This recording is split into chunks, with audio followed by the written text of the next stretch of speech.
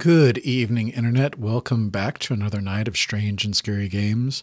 Tonight, I've got an oldie for us. We've got Shatter. This was released on the DreadX Collection 1 back in 2020 as part of an effort to help doctors. There was some charity element, so however many they sold, there was some amount went to doctors during the pandemic.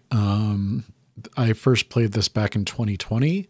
The devs, LovelyHellplace, have a new game out called Dread Delusion, which Akira Kuma has also worked on.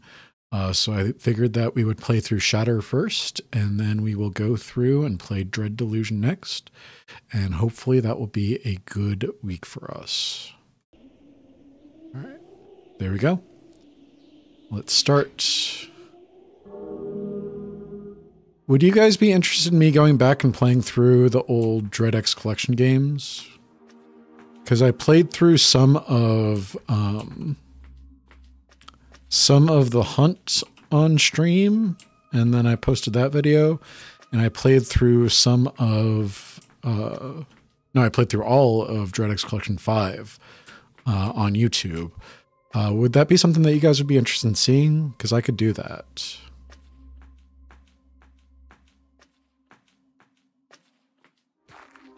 I love the aesthetic of the sky here. That's so cool. The pinks, the greens, it's all very, very well put together. What's up? Well, this is a surprise. New faces are rare enough, but looks like you've got no neurals. None at all. You know the gods rule everything outside London, right? Without neural access, you'll be dead before morning. Help him? You gotta be crazy. This one? I'll tell you what. Down the hill there's a town. If you can even call it that. If you find any neurals there, I'll configure them for you. But just so we're clear, you'll owe me. Alright, just down the hill. What's this over here? It's a door. Locked. This door is unlocked with a terminal, so you've got to find the neurals and then it'll unlock that door, I'm assuming. We can run, that's a good sign.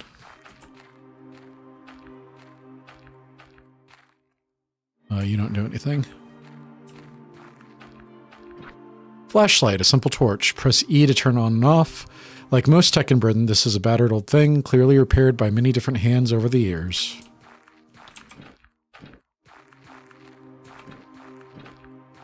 Should we have a gas mask on? It seems like we should probably have a gas mask on.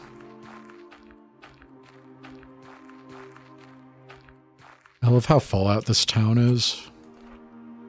Without the Morrigan, we'd all be dead. The government don't give two shits about us. These are hard times. There's so much bioterrorism floating around. Without divine nanotech, our crops would fail and we'd starve. If we didn't die from some hacker's virus first. I realize that these are British and I should be doing a British voice. I just haven't for some reason.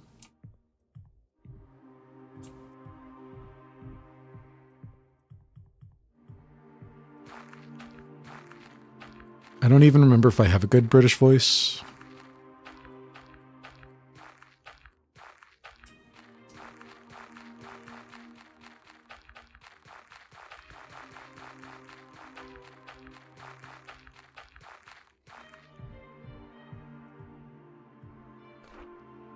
Our town's been loyal to Morrigan since the world winter. We help nurture its fairy larvae in maturity. In return, we're given some of the most useful biotech in Britain. We're willing to trade some if you've got the larvae. You can find it all over the place, but only if you're connected to the network. Larvae is really just data, after all. Neural implants to increase stamina cost 6 larvae. You don't have enough larvae.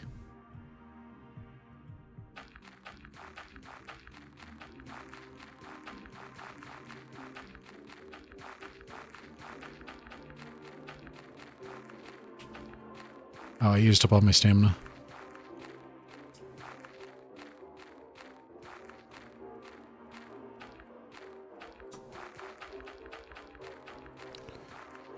You look like a thing.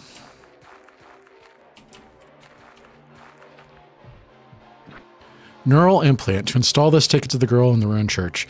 A neural implant is a vial of hormones, enzymes, and nanorobotics. It can modify a person's brain chemistry to access the augmented reality network. Britain is backwater country with woefully inadequate network infrastructure. Rogue AIs wander the digital realm, largely unchecked by the government.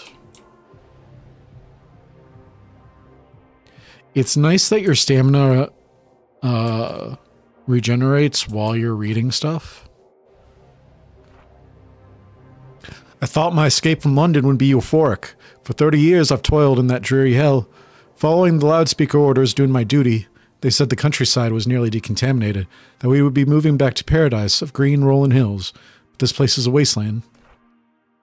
The local town, if you can call that cluster of crumbling brick walls a town, were kind, at least. They gave me some biotech, which I'm obviously not going to use. Some pagan nonsense about gods. If I could only get out of the country, make it to Nigeria or Abuja or Lagos. I'll leave in the morning, head to the coast. I hope that they had a fruitful adventure. You can just jump down here, right? Nope. Nope, invisible wall. Invisible wall, why?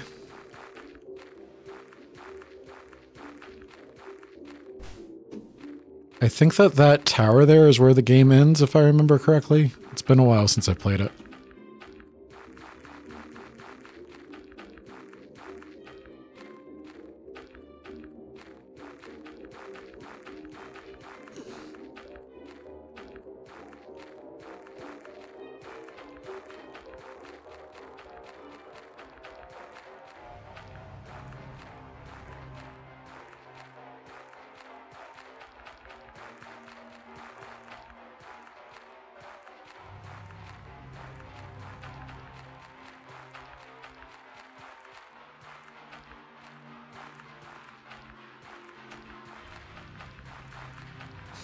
Can I buy some more stamina, please?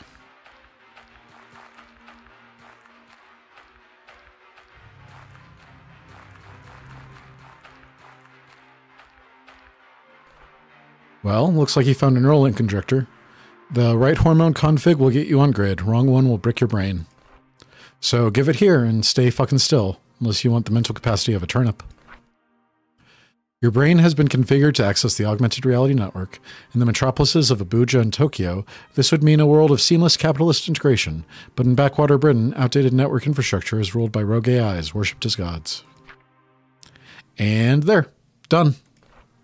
If you see any weird shit, like giant pink insects and stuff, don't worry. They're just our AI overlords. Winky face. This had better be worth it. So like that thing. Or this thing. Alright, so I think that we need to collect some larvae. Excuse me. Can I pet you? I can't. Okay.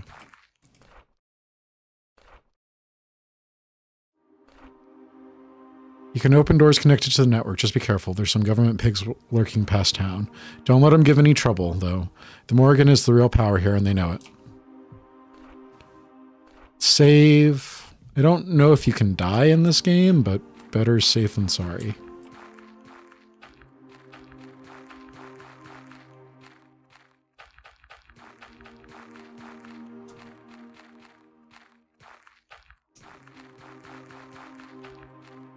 Where are these larvae?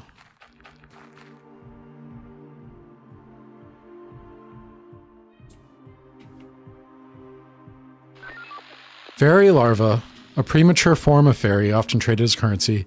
To create its successor, a fairy will coalesce raw network data into larvae. Fairy applications are loyal to a certain god, executing commands as needed. They also display fondness for humans if nurtured in society, so their larvae is valuable.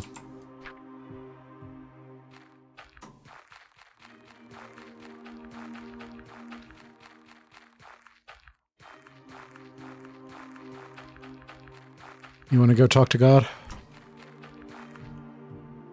Hi there.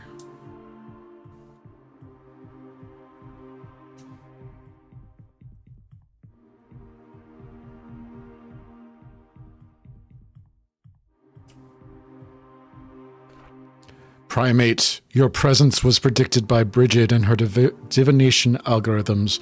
You are vertebrae of special interest to us. Your arrival coincides with the birth of a divine pupa, a new god. Coincidence is statistically irrelevant, though we admit a curiosity for such irregularities. A test. We ask this primate to locate the divine pupa in the other world and return it to us. Our servants have left you a key. You will need it. Okay. An old key to a nearby ruin. As Britain's wealth declined, so did its population, succumbing to genetically engineered diseases, starvation, or migration. Many old buildings were sealed up to rot.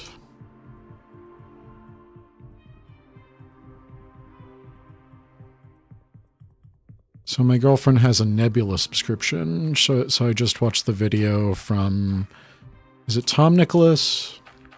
About how Britain is going bankrupt. Cities in Britain are going bankrupt.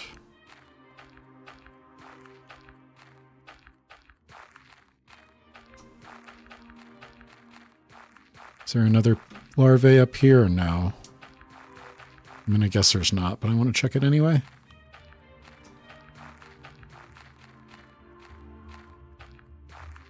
We also watched the new Philosophy 2 videos yesterday. There's not. Okay.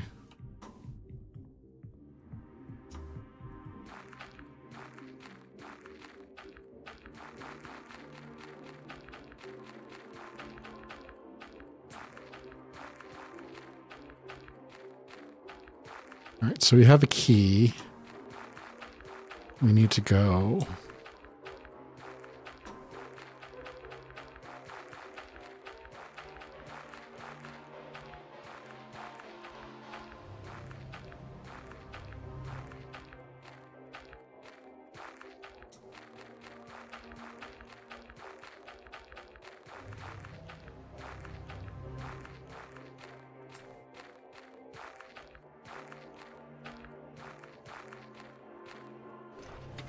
Door's been unlocked. All right. New area unlocked.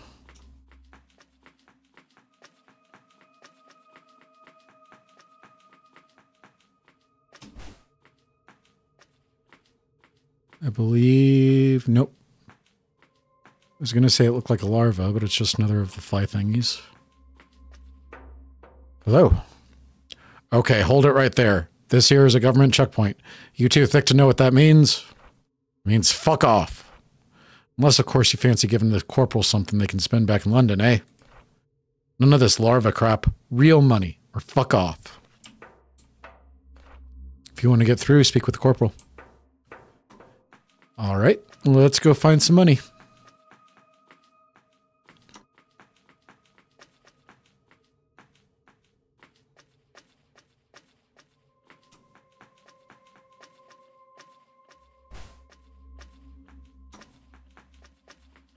That's a larva. All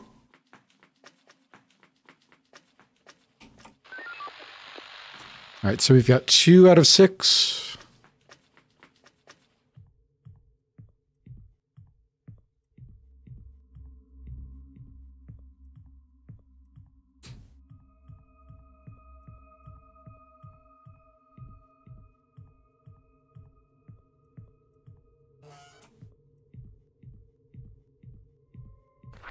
Old money, paper currency bearing the insignia of ancient dead empire. For those trapped under government rule in London, this is the only accepted currency, though there is little to spend it on, as luxury goods from Asia or Africa are rarely imported. Joseph is sick. He's delirious with fever, and his skin bloats with strange boils that twist into a spiral pattern and bloom into vibrant colors. This is no natural disease. Tiny specks form the letters JJ on his neck. It must be the calling card of the fucker who engineered it. We've abided by government regulations all this time. We give the soldiers their tithe, plus whatever else they ask for. But still, they won't give us the medicine. Tomorrow I'm taking Joseph to the morgue again. I won't call that thing a god, it's just data, but so is our DNA. So is this virus. It's our last hope.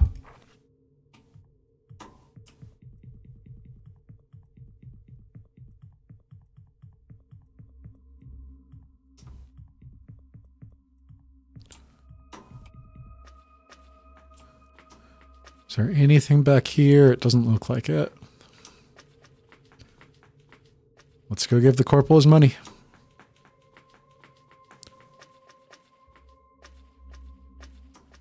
So we watched the video on Judith Butler, and I'd read Gender Trouble back in my master's practicum, but I haven't really read any Butler since then. So it was interesting hearing the kind of bibliography that Butler's gone through since the last time I read them. Yeah, this is the stuff. Still even smells of coke. I'm a man of my word. We'll let you through, so go on then. Piss off. I'm interested in reading Who's Afraid of Gender? It seemed like one of those works that just kind of captures the moment. You guys understand?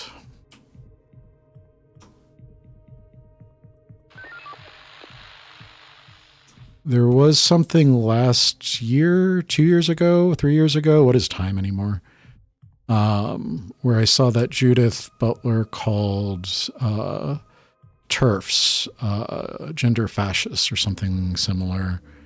And the newspaper removed that section of the article. And that was a big to-do at the time. The magazine or newspaper, I can't even remember which one.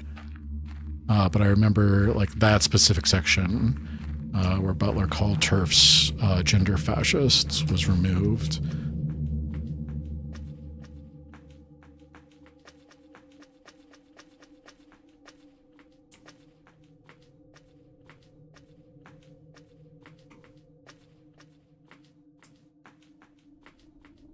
What does that say? Praise Morgan. Okay, praise Morgan. Is it Morgan or the Morgan? I figured it was the Morgan, like a title.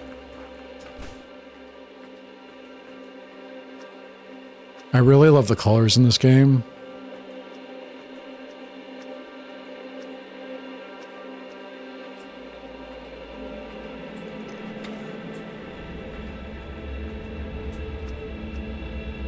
Can't go that way.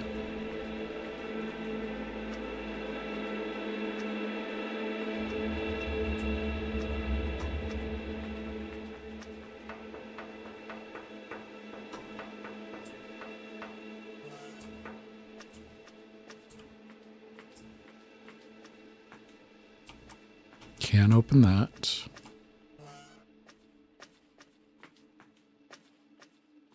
I'll take you.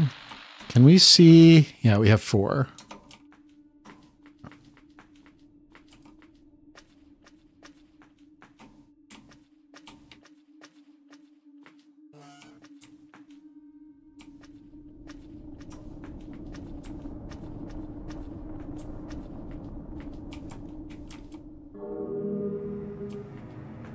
Ooh.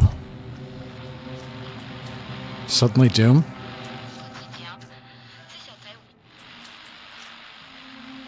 You look cool. I'm assuming I will get hurt if I touch those guys. Divine Pupa, chrysalis of a god, bring this to the Morgan without leaving the other world. While most larvae will undergo metamorphosis into a fairy, in exceptional circumstances a god is formed. The pupa, hungry for data, consumes an obscene amount of network resources. For this reason, it can only exist in the other world, an imperfect simulation of reality. So it's like virtual reality Silent Hill? Huh? Ah!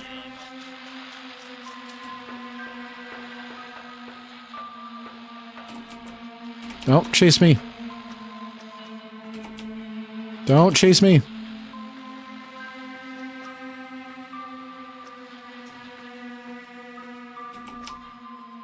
Go away.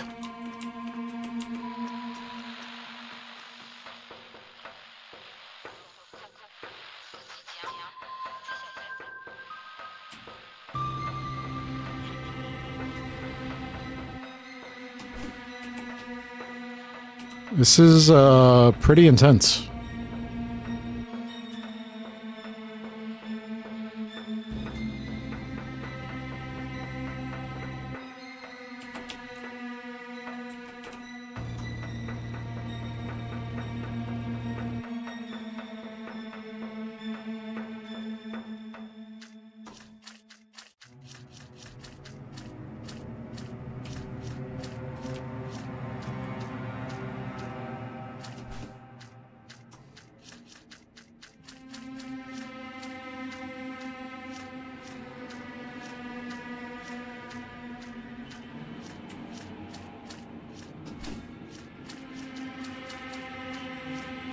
Where's the door? It's over there. Okay.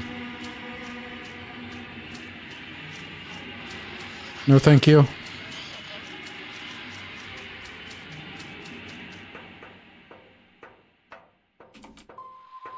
No, thank you.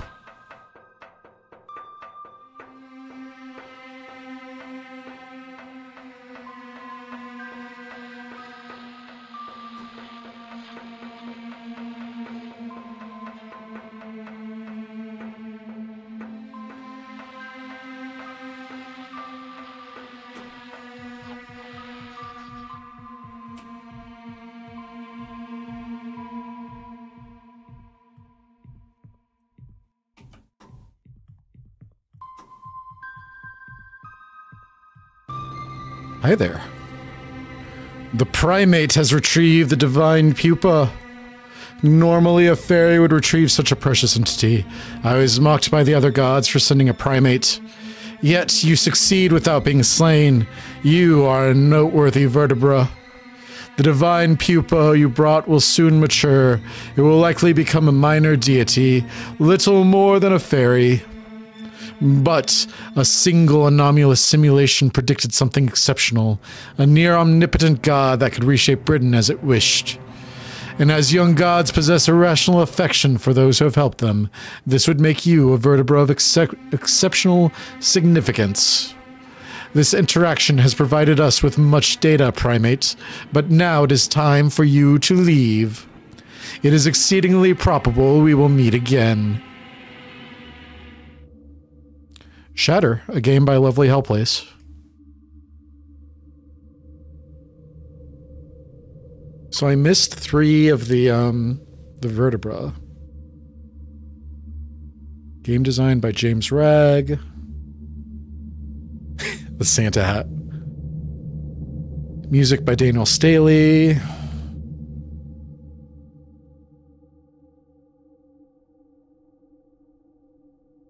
Special thanks to DreadX Collection team and the Haunted PS1 community, including Briogan Hackett and Modus Ponen for their tech. And a special thanks to all LovelyHellplace patrons.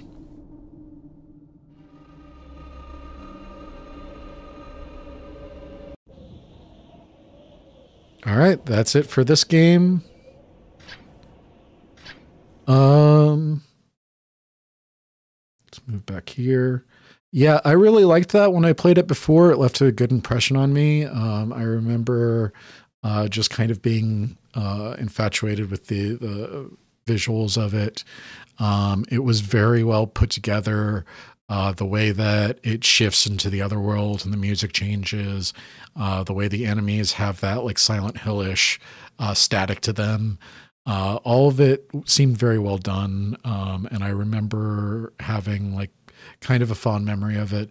And I think it still holds up today. Like it's super short. It's only about 20 minutes, maybe a little bit more if you go and find the other larvae, and get the upgrade and all that stuff.